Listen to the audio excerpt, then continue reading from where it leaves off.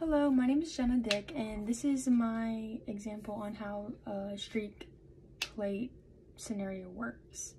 This is my liquid culture. This is my Bunsen burner. This is my loop.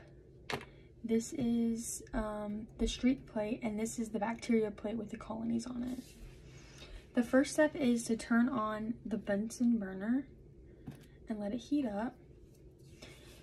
The second step is you're going to take your loop and you're going to gently put it into the flame about 1 to 2 times to get it heated. You're then going to let it cool off.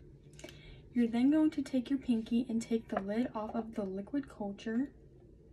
You're going to pick up the liquid culture and flame the lid, killing the bacteria.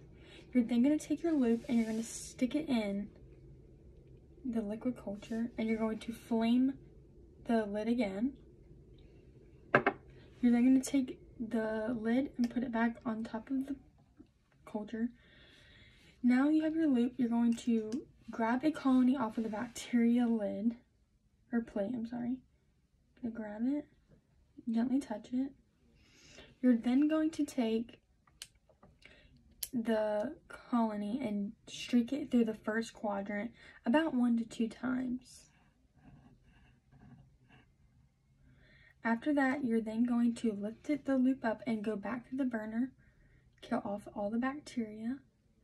You're then going to take your loop again and you're going to grab a streak off of the first quadrant and you're going to move over to the second quadrant and streak again, at least 1 to 3 times.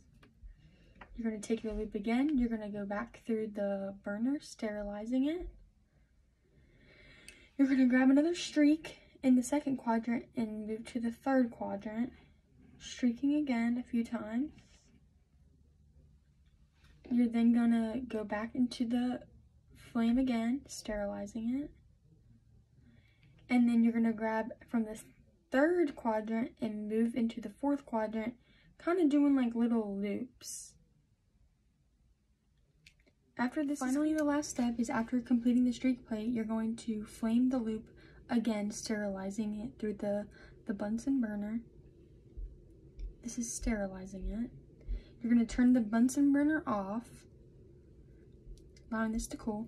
You're then going to stick the streak plate into the incubator that is set at a temperature of 37 degrees Celsius, and it is, the time that is in there is 24 hours to get the end results.